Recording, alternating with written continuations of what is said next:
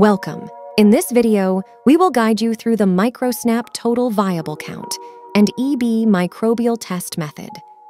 Please follow these 5 simple steps in order to achieve same-day results. Requirements. Before commencement, please take note of the following items you will need in order to successfully run the test. Sample collection. For surfaces, swab a 10 by 10 centimeter area using the pre-moistened enrichment device.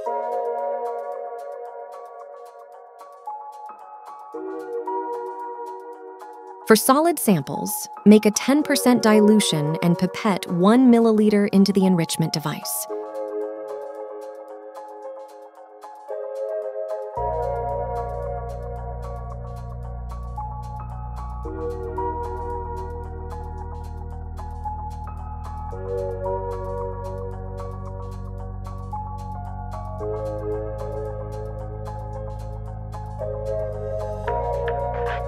For liquids, pipette 1 milliliter of liquid sample directly into the enrichment device.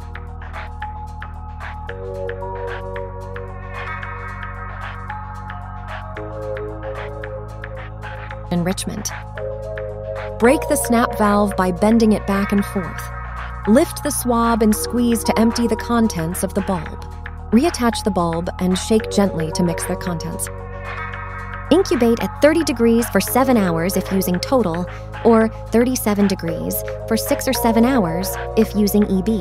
Please refer to the manual for the exact incubation time for your specific sample. Detection. Squeeze the bulb on the incubation device to pick up the enriched sample. Use the built-in pipette to transfer 2 drops or 100 microliters of enriched sample to the detection device. Set up your sample testing parameters in accordance with the EnSURE Touch instructions. Initiate the MicroSnap app.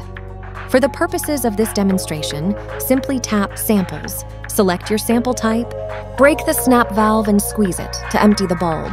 Shake the detection device to mix it.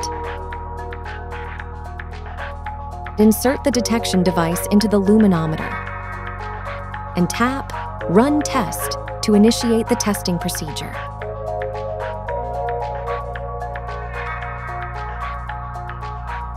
CFU results are displayed automatically in 10 seconds.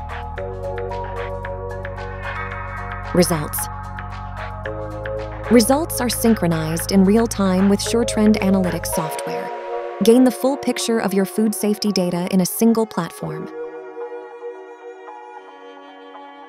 Utilize our MicroSnap Total and EB products and see how you can dramatically reduce both time to results and time to decision. We hope this video guide has been helpful. Contact our customer support or visit our website to find out more.